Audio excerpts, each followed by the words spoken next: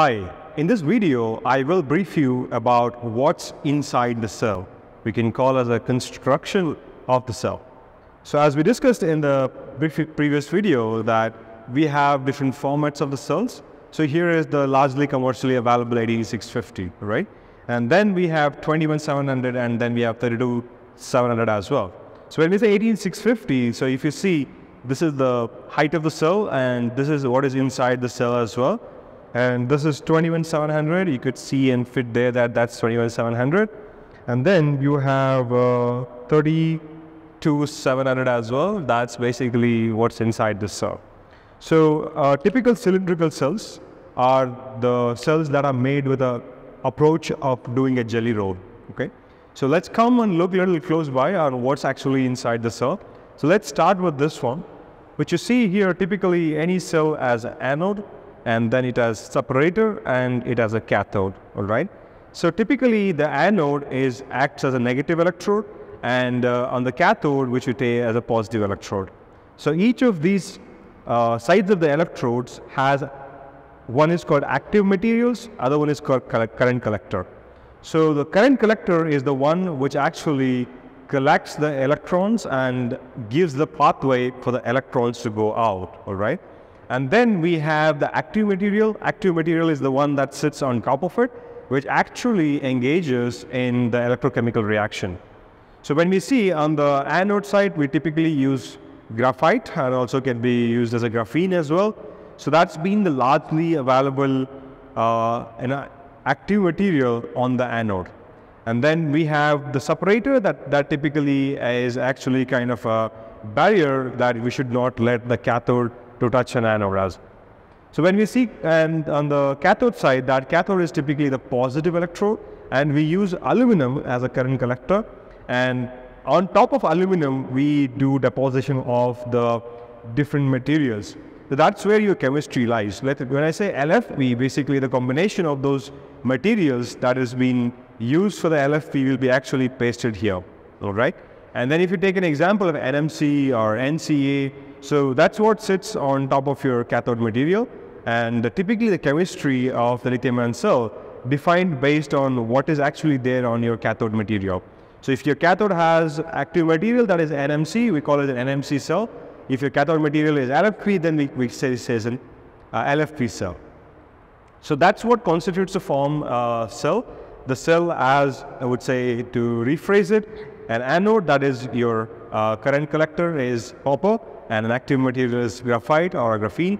And then you have cathode and your aluminum as a current collector. Then on top of the aluminum, you have the active materials that is NCA or LFP or other combinations as well. Then we have a separator that separates your anode and cathode. So now let's see what is actually happening inside, right? So what is the intention is, as we go larger in terms of the sizes, right? If you say 18650 can store, let's say, about 2 amp hour, then maybe NMC can store about 5 right? And then 26650, that is 26650 can slightly store about 5000 mAh or 5500 mAh, but this can store slightly larger, that's about 6000 mAh, right? This also depends upon what kind of chemistry you're using, because the amount of capacity that you can store largely depend upon your active material and the capacity, ability of your active material to store the energy as well. So let's talk about the 18650.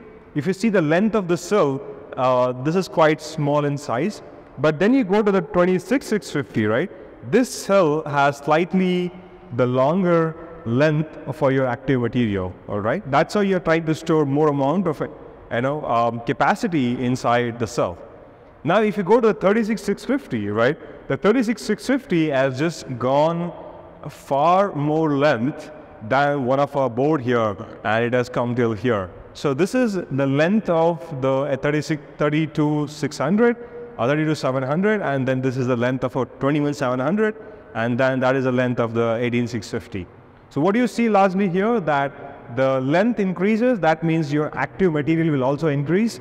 The active materials means your graphite or your, the cathode active materials will increase. That means more active materials, more amount of energy you can store, capacity you can store inside a cell, all right? That's a bit about what is there. And then if you come close by, and I'll just show you some of the components.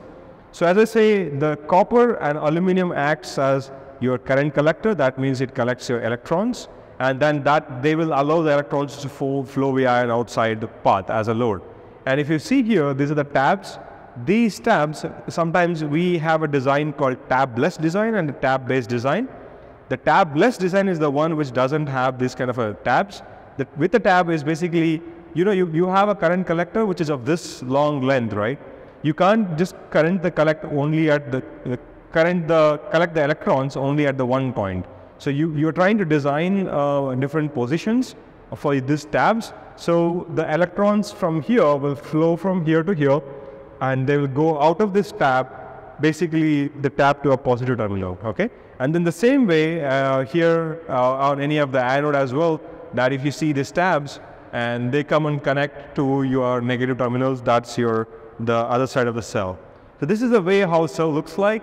And we also have the end caps for the cell. Basically what you see here on the positive terminal, you have certain insulating components, then you have certain conductive components. So that is what is basically displayed here as a part of the image which has been displayed here. So that's the basic idea on what's actually inside the cell. So I will just in the next video, I will also brief you about the way these cells are currently formed to create this specific dimensional patterns as well.